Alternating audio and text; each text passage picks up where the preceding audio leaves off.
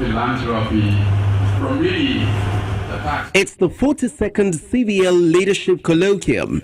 The mindset here is to focus on building leadership without title, with the theme Strategic Philanthropy, Tripartite Approach to Growth and Development.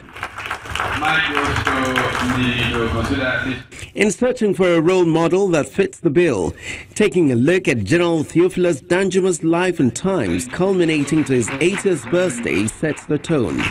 Is we look for men who in some aspect of their life have made impact, whether they had a title or not.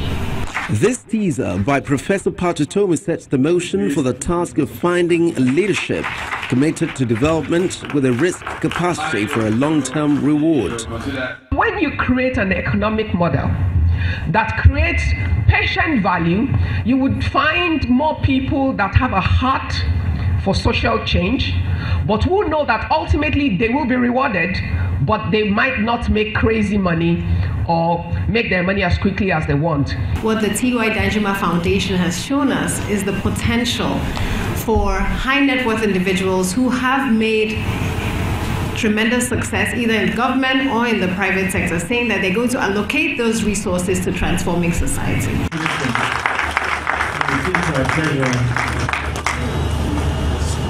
The high point of the event is the presentation of the CVL Leadership Award to General T.Y. Danjuma.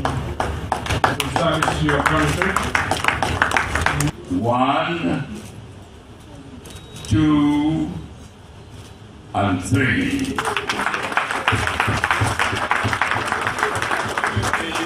Regarding the forthcoming polls, this is what he has to say. Keep calm. Keep very calm. The octogenarian adds his voice to the councils on the need for calm and restraint as Nigeria approaches another election year.